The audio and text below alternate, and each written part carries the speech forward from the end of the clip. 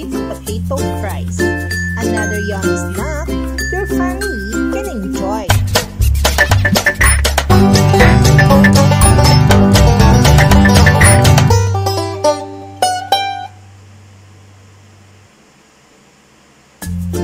You will need 500 grams of sweet potato.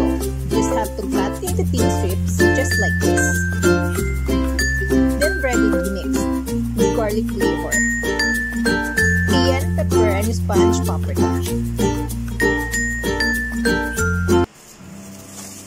You will need 1/4 cup of breading mix garlic flavor, then 1 tablespoon of barbecue flavor powder, 1/4 teaspoon of paprika, cayenne pepper, and black pepper.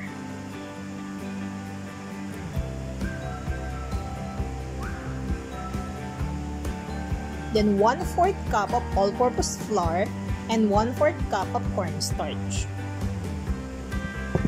You just have to mix until well combined. You can now add 1 large egg.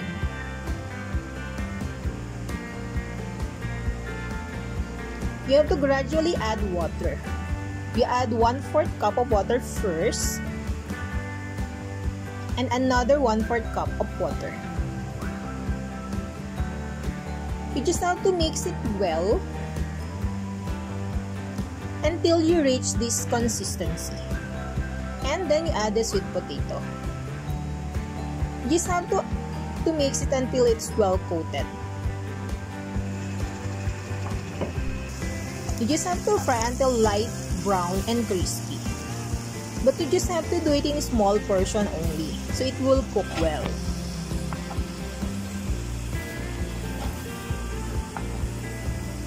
Once done, then you can put in the strainer to take out the excess oil. And fry the rest of the potato.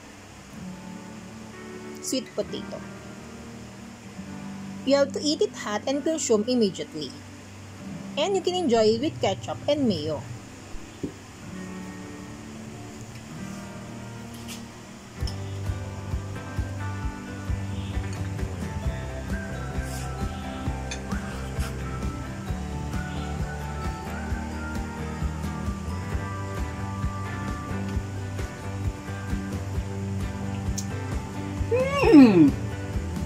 Masarap pala ang kamote na ganito.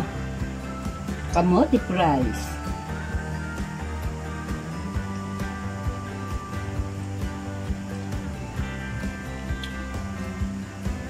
Masarap, nalalasap.